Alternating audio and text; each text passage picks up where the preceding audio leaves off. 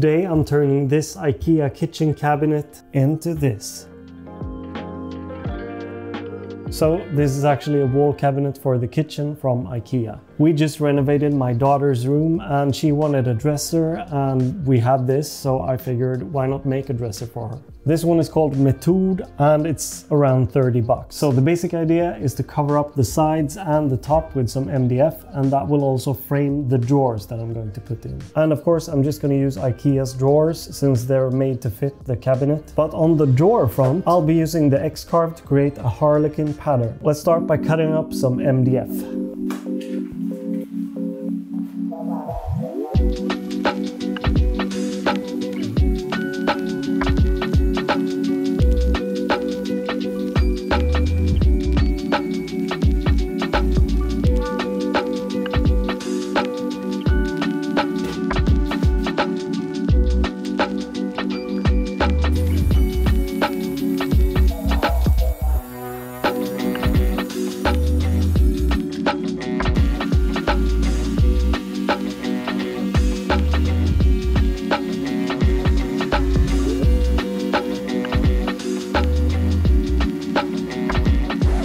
So because I'm a complete idiot, I rounded over all the edges of the MDF, and that's going to create a weird gap between the top piece and the side piece.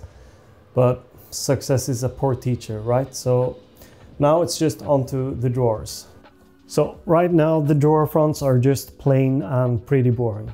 So I'm going to use the X-carve to add the pattern to the drawers. IKEA have all their sizes posted online, so I just drew up a square equal to this drawer front in Fusion 360 and I created a harlequin pattern. Then I could export that pattern as an SVG file and import it into Invendable's easel. Now these drawer fronts are almost 800 millimeters long, and that means that it's a bit too big for the X-carve, which means I have to do some tiling, which I've never done before, so I don't know how this will go. The tiling function simply gives you the measurements for where the tiles are going to start and end. So I'll just mark up both the start and the end for both the tiles.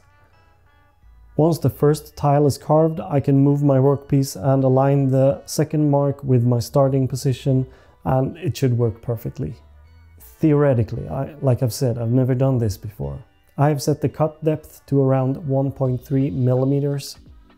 And I'm using a 1/8 inch ball nose bit. Now this bit is actually from Invendables, and with Easel Pro you can easily add bits. The ball nose bit, however, doesn't exist in Easel as of now, and that's because it can't generate the path, but you still can use the bit. So what I'll do instead is that I'm going to add a downcut spiral bit with the same size. So I think I'm ready to carve now, so let's just do it.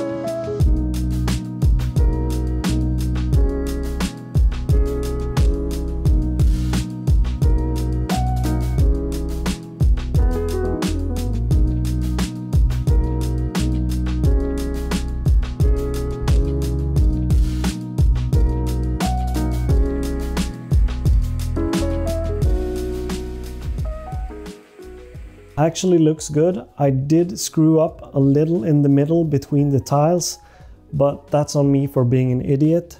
But for the next one, I think I can make it better. Now all that I have to do is just repeat the process 3 more times and the drawers will be done.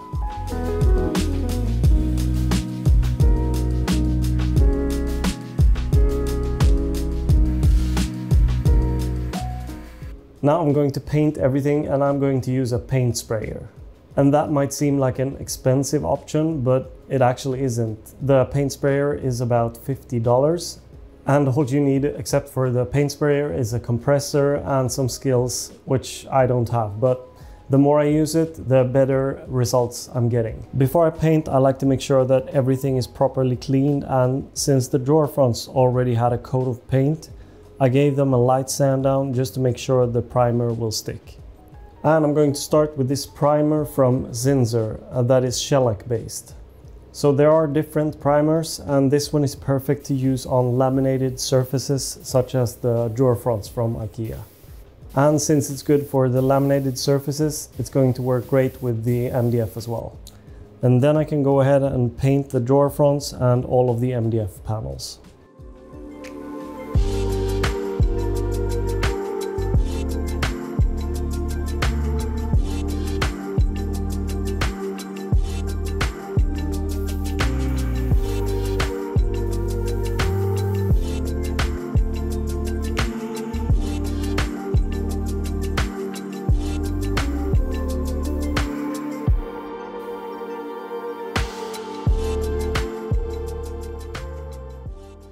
Alright, so it's time to attach the legs, but unfortunately, since this is a wall cabinet, it doesn't have threaded inserts. So what I'm going to do instead is just drill a hole, put this through the hole and add a knot on the inside of the cabinet.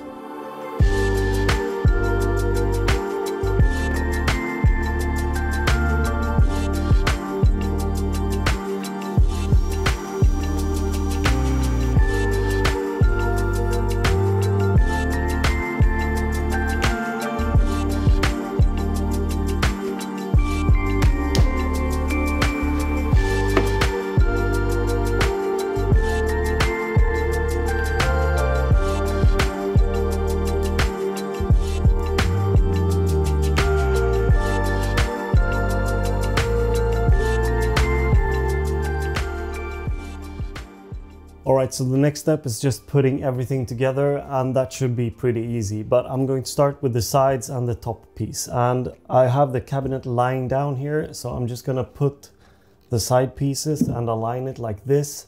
I'll add some double-sided tape on the inside, put it there, and I can add some screws from the inside of the cabinet to hold it in place. So one thing we didn't do was we didn't paint the inside of the MDF.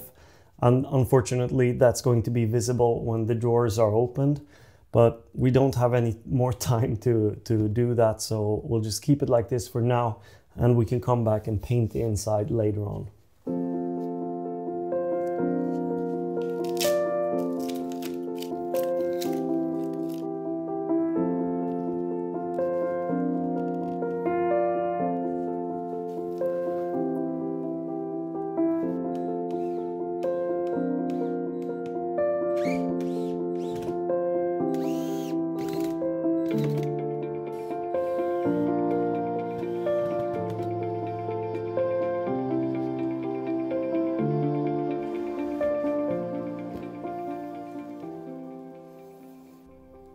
So now that this is done, it's all about adding the drawers, and I'm going to add some pulls to the drawer fronts, of course, and then we can just install everything.